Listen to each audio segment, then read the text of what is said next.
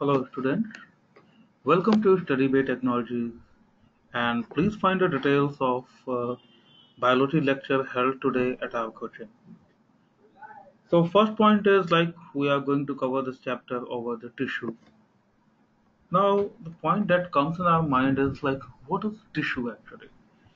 So tissue is basically a group of structurally and functionally similar or dissimilar cells which derive from common embryonic region is called as tissue.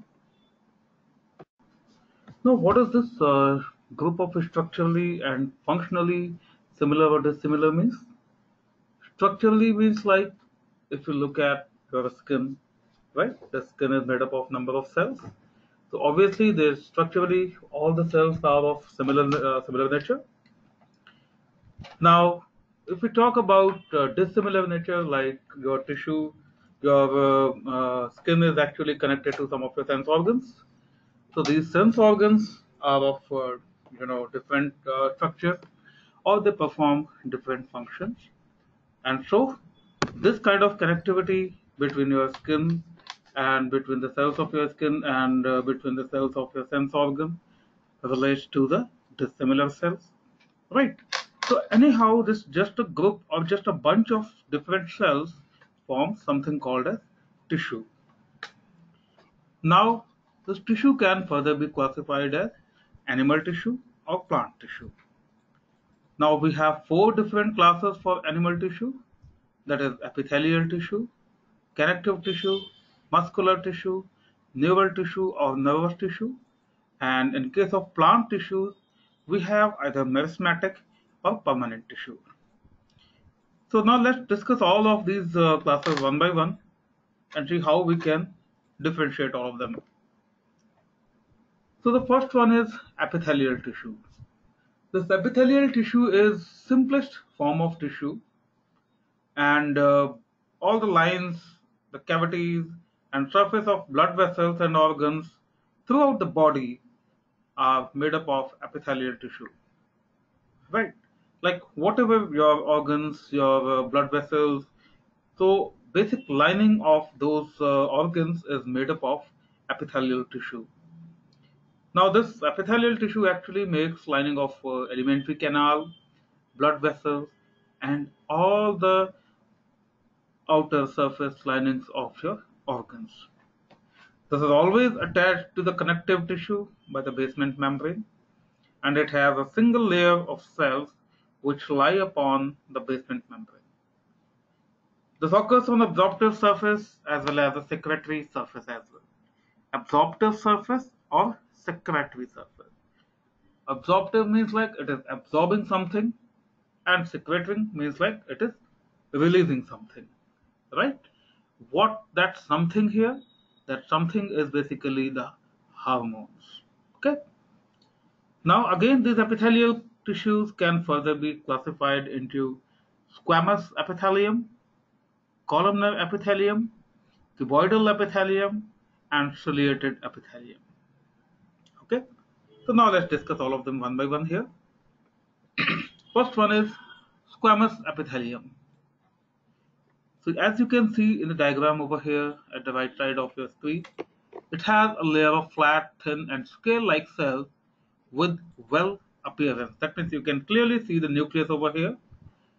It occurs in the alveoli of lung or Bowman's capsule of kidney. And this is also called as pavement epithelium.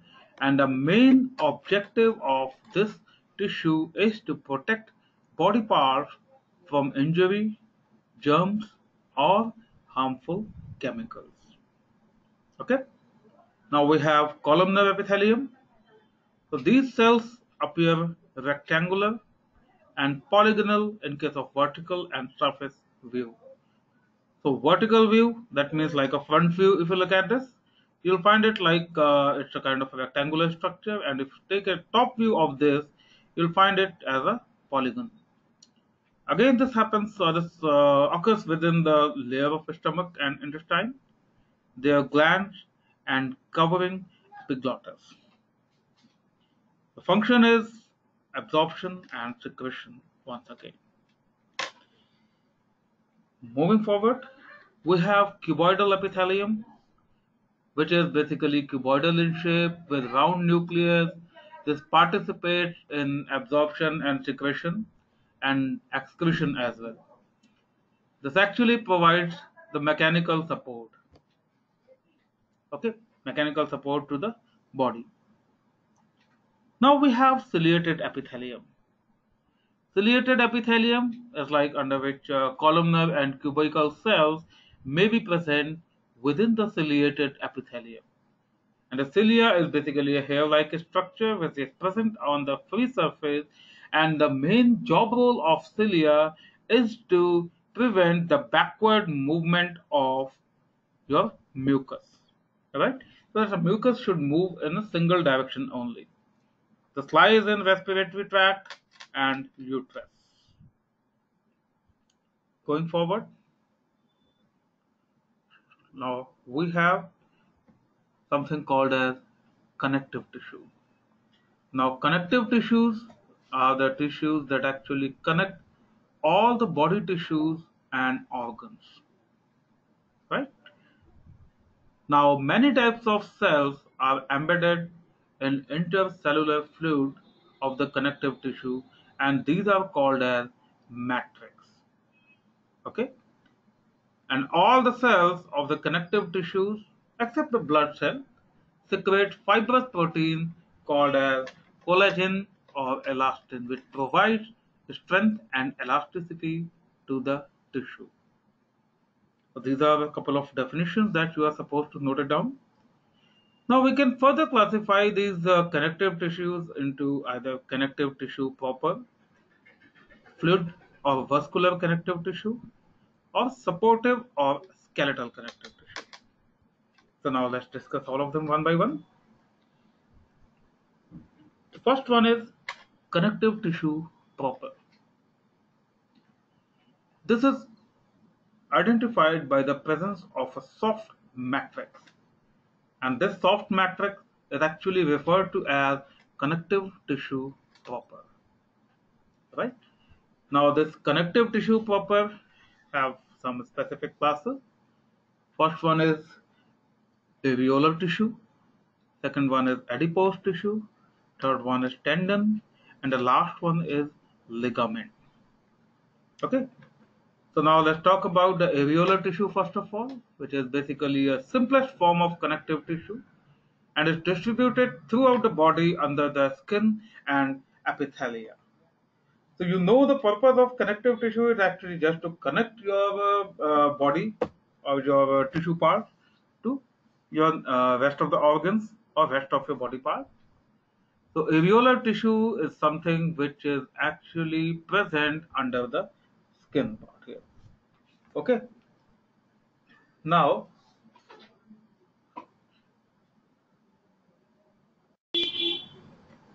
now this again when this is distributed throughout your body under the skin, and the functions of areolar tissue is to hold skin to tissue which are present inside it, right? So as the age grows, like the areolar tissue gets weakened down, so that's the reason like why skin sometimes hang for those aged people. It provides protection from the microbes as well as the toxins. You know very well, like in case of any microbe which tries to enter through your skin, it is a alveolar tissue which actually prevents your body. It repairs the cells of the damaged tissue after an injury. Of course, like you know very well, like in case of alveolar tissue, like which is one like in case if there is any cut or any wound in your skin, this is the alveolar tissue which builds across it and protects your or cover up your wound accordingly. Then we have adipose tissue. This adipose tissue is formed by the aggregation of adipocytes, and each adipocyte is nothing but just a fat droplet. And the main objective of this adipose tissue is to regulate the body temperature as it serves as an insulator over there. And another important aspect of this adipose tissue is that it acts as a storehouse of fat. Okay. Now the next one is tendon. Tendon is a very strong, dense tissue which connects muscles to the bones, which is again a very, very important part of your body, right? Then ligament. Ligament, the joint bone to bone. You know very well that like you have different joints in your body.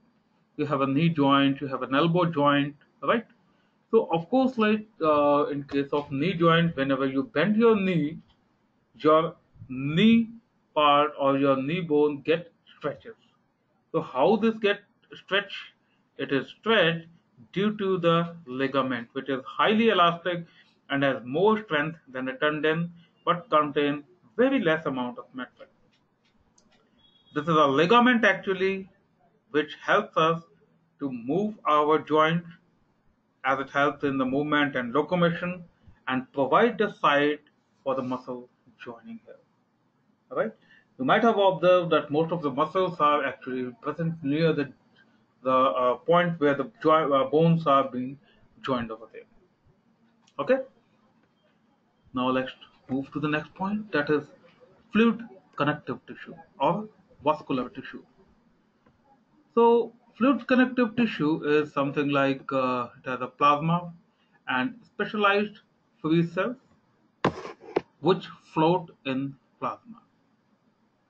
They do not have fibers, and the most important and familiar example of fluid connective tissue is blood and lymph. Right?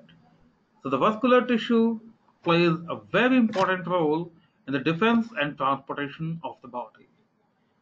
Defense and transportation.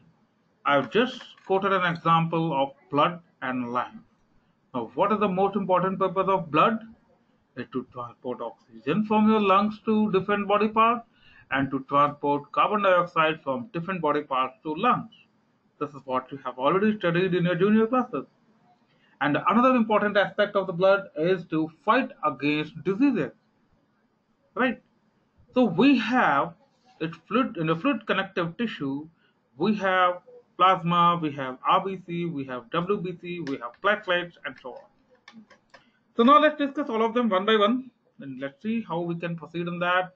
The first point that we are going to cover over here is blood. Blood is basically the transportation fluid of the body, and it is very, very essential part of your life.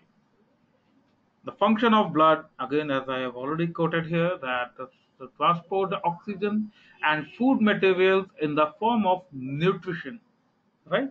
You used to eat food for vitamins, for proteins, for carbohydrates, and so on, right?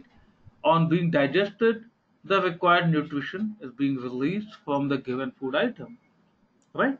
And how this nutrition reaches to the body cells, it is only because of the blood over there, right?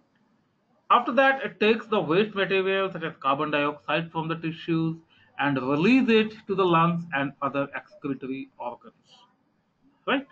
Like if you take a breathe and breathe in and breathe out, within that interval of time, your blood takes oxygen from the lungs, transport it to the entire cells of body structure, and takes out the carbon dioxide simultaneously and sends it back to the lungs through where you just breathe out. So you can imagine how fast the entire mechanism is, right? Again, the blood is a specialized tissue and composed of many different kinds of cellular and matrix components such as plasma, red blood cells, white blood cells, and platelets. So you can see here that in this below test tube, I have some sample of a blood. Here, in most part is there for plasma. Then we have a very small part of white blood cells or platelets, and some more part in red blood cells. Okay. So now let's move to some more details. It's something about plasma.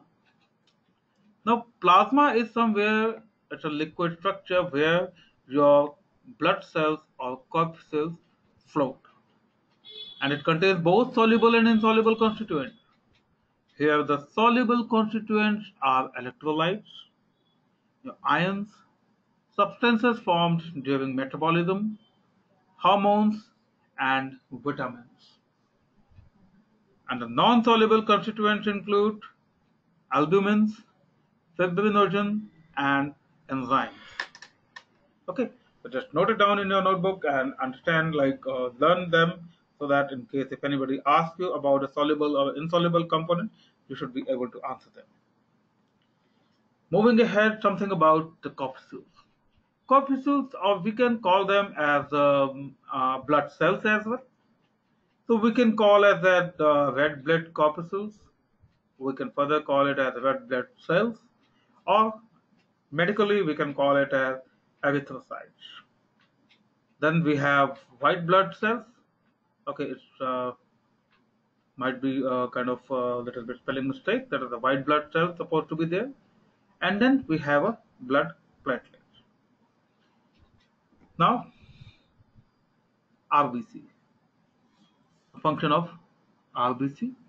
That is you can see here in this animation, like oxygen from lungs. It is being absorbed by the red blood cell. This red blood cell is carrying the oxygen over here, and further it mixes up with required components and sends it back to the body cells. Right? Once the body cells get this required oxygen, they release the carbon dioxide, and which is further released back to the lungs. So this is actually the tissue which actually carry the oxygen for the production of energy with the reaction of food material. Okay. Then we have WBC, that is white blood corpuscles. The main objective of the white blood corpuscles is to fight against diseases and destroy the foreign bodies.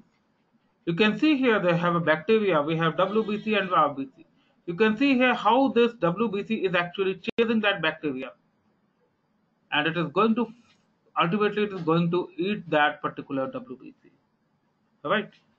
Would like to see that once again, and you can go ahead and can see like how this WBC is actually chasing this, and finally it will eat up this entire bacteria here. Right. So in case if you fall ill, that means the count of your WBC is getting lower down, and so what will happen? You have to take some medicine so that the count of your WBC should increase, and so that you can come out of that particular disease-prone scenario. Right? Then we have blood platelets. The main objective of these blood platelets is to help in clotting of blood. You know very well, like if there is some wound or if there is some cut in your skin and some blood is coming out of that, after some time there's blood stops flowing from there. That means these platelets run towards the wounded side, and they accumulate over there and stops the further flow of blood outside of your body. This is something called as clotting of the blood here. Right, as you can see here in this animation, we have a wound, and in this wound all these platelets are running towards to fill up the entire space here. Right, I hope this point is very much clear to you. Next one is something as life. This life plays a very important role in the defense of immunity system of your body. Right? You can see here that we have an antibody or we have an antigen over here, and we have a lymphocyte. It is again going to destroy that particular antigen over there. Okay. Then we have something called as supportive tissue or skeletal tissue. The supportive tissues or skeletal tissues are composed of very tough matrix or called as intercellular substances, and form a framework for the protection of vital body organs. So what are those vital body organs? You know very well, your lungs, your brain. So lungs is actually covered by a carrier system that's called as rib. Right, on the left figure you can see that. Of course, your brain, that's most important part of your body. So here, this is actually prevented by the very hard structure that is called as a skull. Right? So that's what role of a supportive tissue. Then supportive tissues can be of two types. Number one, it may be cartilage, and number two, that may be bones.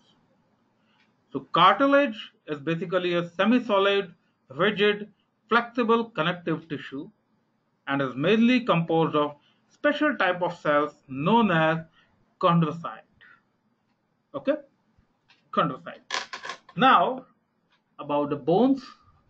So these are hard and calcified tissues that is mainly composed of osteocytes, right? For the long bones, like the bones of your legs, like bones of your hands, they are hollow from inside and they are filled with something called as bone marrow. Okay. Now move to the next point. It's something about cartilage. This again, as I've already told you, that cartilage is basically a point where the joints are connected, right? So this is like it provides the flexibility to the body part and appear smooth as joint. So you can see the diagram over here and you are supposed to draw it in your copy. Like it consists of chondrocyte, which has a nucleus, and lacuna, external part. Okay. Then here you can find the bone structure. This bone structure forms the internal skeleton of the vertebrate's body. Vertebrate means like those animals that have a backbone here. It gives a structural support and shape to the body. It provides the site for the muscle attachment and it gives protection to vital organs. That's what we have already seen here in the previous point. Right? Now you can see that a bone it consists of different nerves and articular cartilage and there's some part in the spongy bone as well. Right? The long bones are filled with bone marrows and so on. Okay. Then we have something called as Harvesian system. The Harvesian system it includes a series of capillaries and nerve fibers and the concentric layers. Concentric means layers which are centered towards a single point. That means take a one center and with that center if you make multiple set of circles then those circles are called to be concentric, right? So in this figure also you can see that we have one point and around which we have multiple set of circles. These are called as lamellae and it's around the blood vessels and the nerve cells as well.